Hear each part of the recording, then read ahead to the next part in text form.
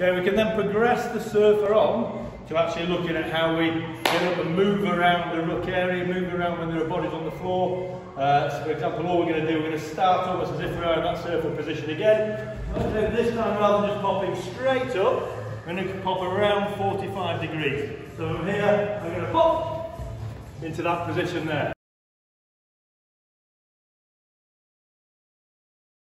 Okay, which in rugby terms is putting me into a ruck style area. Notice how I lift my hips first. I'll show you again. The hips come up first, and I try and rotate around the back.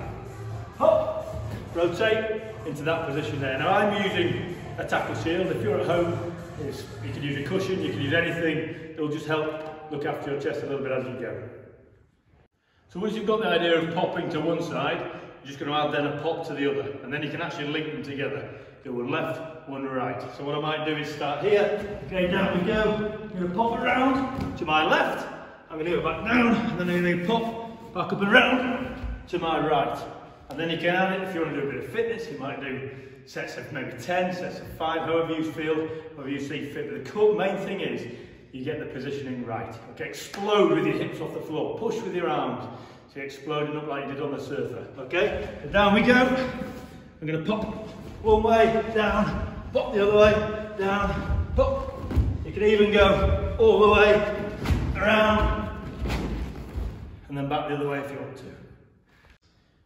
You then might want to add a ball. I don't know what balls you may have at home. Some of you may be lucky enough to have a rugby ball. You maybe got it for Christmas, or whatever balls you've got, it doesn't really matter. Okay, we can use a little basketball. Mine's even a bit deflated. Just something that gives you a focus. So in rugby, the ball is clearly what we're after. When we've got it, we want to keep it. When we haven't got it, we want to try and get it back. Okay, so let's suggest, okay, I'm trying to get onto the ball here. I've potentially made a tackle. I'm going to pop up off the floor and try and get onto that ball. Okay, so down I go, made a tackle, pop up, and try and get my hands on that ball. Notice I have to look after my own body weight. I'll show you again. Pop down as if I made a tackle, bop, straight on the ball. Okay, head up and eyes up if I can.